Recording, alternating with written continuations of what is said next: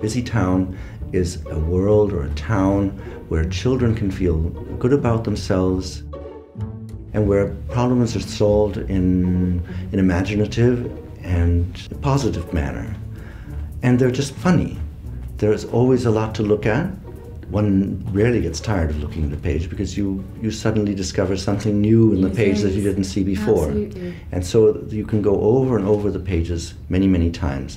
My father often said when he's making a children's book, he's making the children's book not only for the children, but also for the parent who's going to sit down and read with the child, and that the pages should also be interesting for the parent to look at.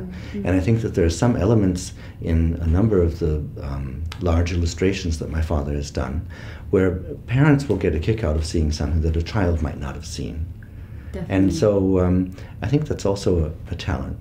And now, of course, I would say that the books are really going into pretty much the third generation of readers.